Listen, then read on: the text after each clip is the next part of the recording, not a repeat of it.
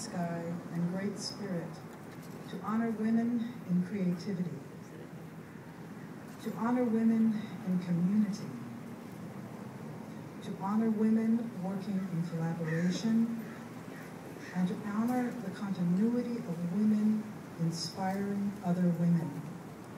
So many of us here today have lovely memories of our days in the Women's Building, of the relationships that were built, of the art that was made, of the promises that were made.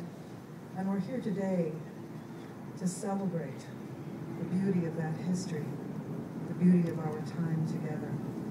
I ask you to close your eyes in a private space and to take a deep breath and feel the beauty of that breeze today. And for a moment, make a silent prayer of gratitude of your own.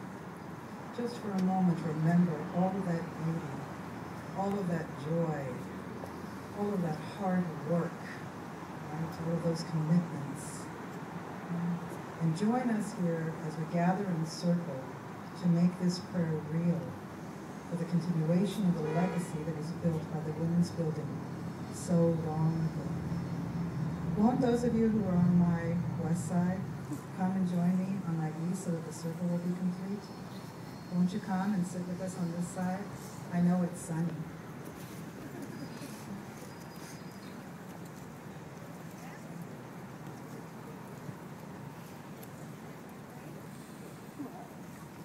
This will make the circle balanced.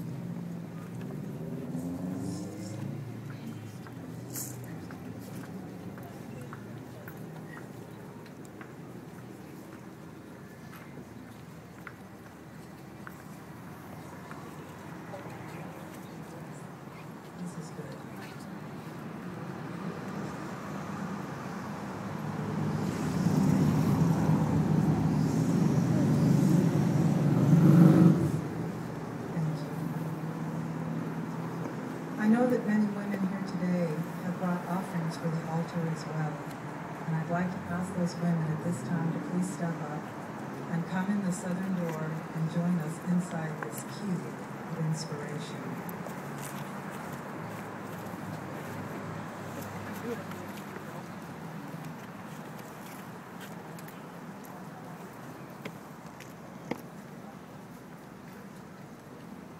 Take your time.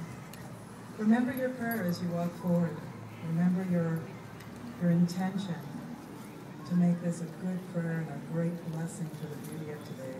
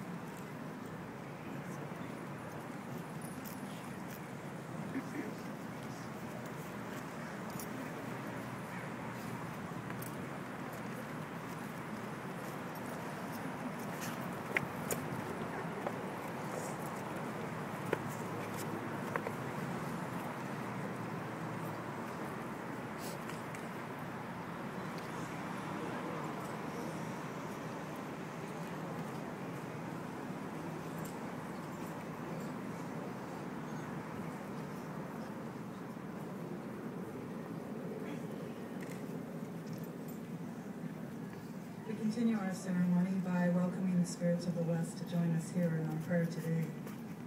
The West, and its symbol of the setting sun and the rising moon, the beauty of the Western nation, the Western Gate, the ocean that lives so close nearby, the beauty of this sacred land that we stand on that belongs to the Indian people of this nation, and we're so, honored to stand here and do ceremony.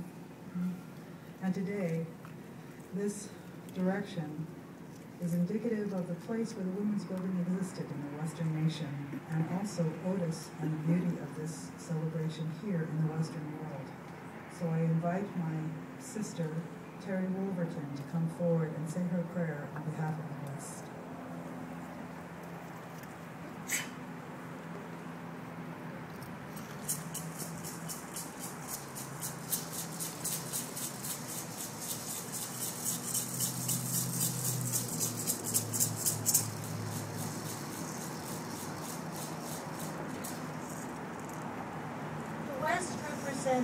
Physical place, and my prayer is of gratitude for the Women's Building as a place where I could become a woman artist and where I could find community with others who shared the vision and the practice of creating the kinds of lives we dreamed about. The West is also the direction in which the dead journey. And I want to call the names of some of the women in our community who are no longer with us. Leah Linsky, Sheila Ruth, and Geraldine Hannon, all students within the FSW, the Feminist Studio Workshop. Sandra Galvin and Joan Hugo, who were members of our board of directors. And of course, one of our beloved founders, the art historian Arlene Raven. I pray they know their contributions are honored and they know that they're remembered in our hearts.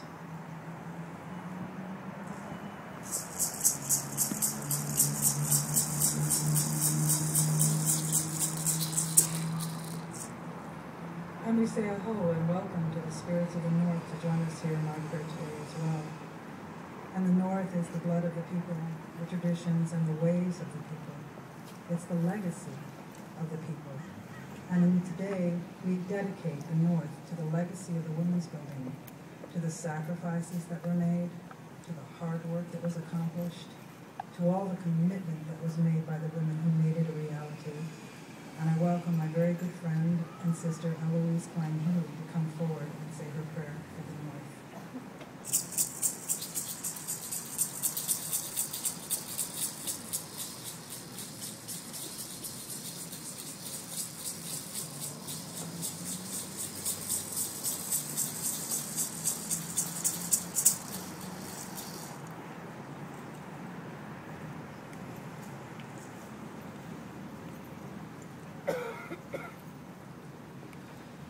Let us remember what history looked like without us, and each silence specific to the absence of women's lives and work there. Let us look deeply today into the faces of our friends and sister artists of all kinds, remembering our sisters who left this world knowing that history is now bursting with what women made in their own hands, minds, words, and visions. This is the legacy of the Women's Building, the embodied truth that women changed everything, everything, everything. Who in joy, sacrifice, community, and outrageousness achieved what they came to this city to do: change history, recreate the world. Blessed be, so we say, blessed be the makers.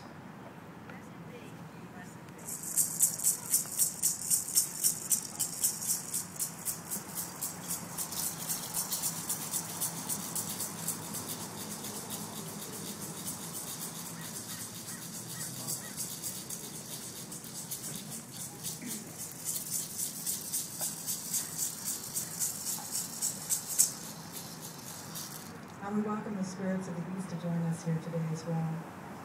Traditionally, the East is dedicated to the rising sun, new beginnings, creativity and honesty and innocence. And today we offer this dedication, this direction to the youth, to the students, to those coming up in this world, and offer it in a way that the women will remember their responsibility to the young people and helping them to meet tomorrow. And so I welcome my sister, Betty Ann Brown, to this dedication.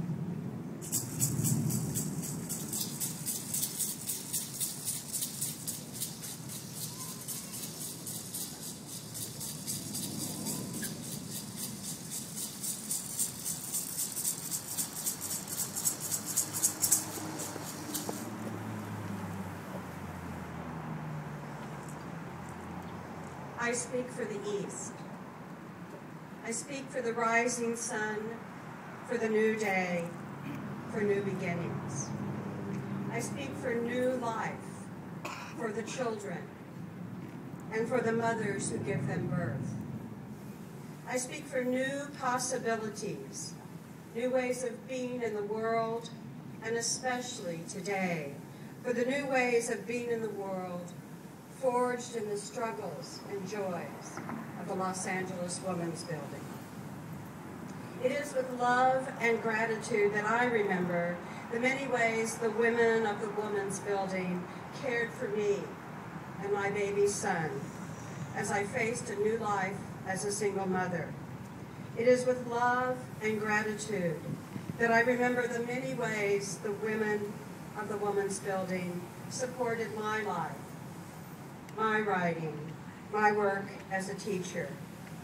And so it is with love and gratitude that I return their love, their care, and support, and I pay it forward to you and yours.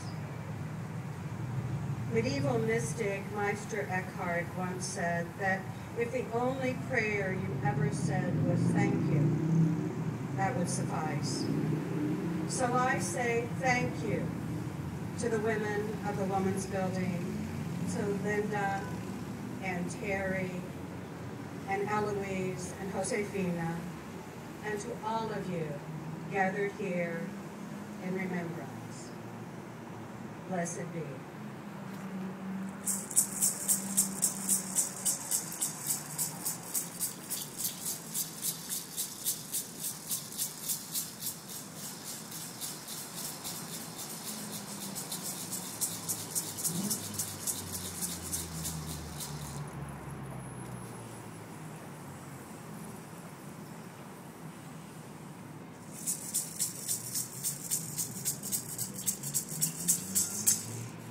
And we welcome the spirits of the South to join us in our prayers today as well. And the South is the place of the ancestors. It's the place of those that have gone to the other world as well. Those are teachers, the people who spend time with us, the women that shared with us so that we could grow. And so here we make a dedication in this circle for mentors and teachers. And my good friend and comadre and sister and maestra Josefina Gallardo will present the Nancing dedicated to Mother Earth.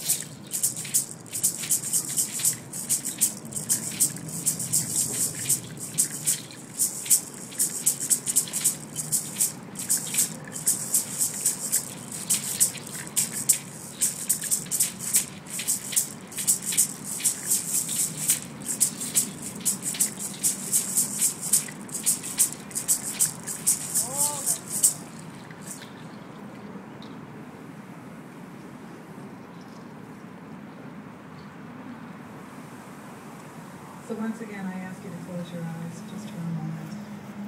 And remember our dedication to creativity, community, collaboration, and continuity. And make your dedication here and now your dedication of gratitude for all of the gifts that you've received from the Women's Building, from the women in your life.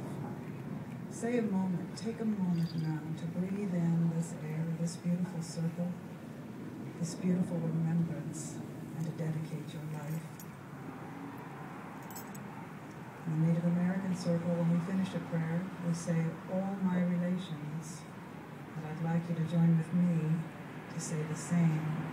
The stars, the planets, the crows, the four-legged, the two-legged, those that swim, those that fly, all are included